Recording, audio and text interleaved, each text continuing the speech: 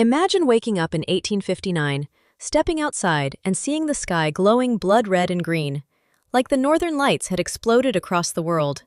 That's what happened during the Carrington event, the most powerful solar storm in recorded history. When a massive burst of energy from the sun hit Earth, it supercharged our magnetic field. Auroras were seen as far south as Cuba and Hawaii, places that never see them. Farmers thought it was sunrise in the middle of the night. But here's where it gets wild. Telegraph operators reported sparks flying out of their equipment. Some lines caught fire. Others kept sending messages even when they were unplugged. Now, imagine if that storm hit today. Instead of frying telegraphs, it could knock out satellites, GPS, the internet, and power grids worldwide.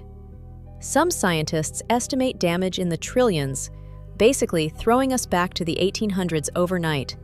So yeah, the night the sky turned red wasn't just a light show. It was a warning from the sun, and one we're still not ready for. Follow for more times nature nearly broke civilization.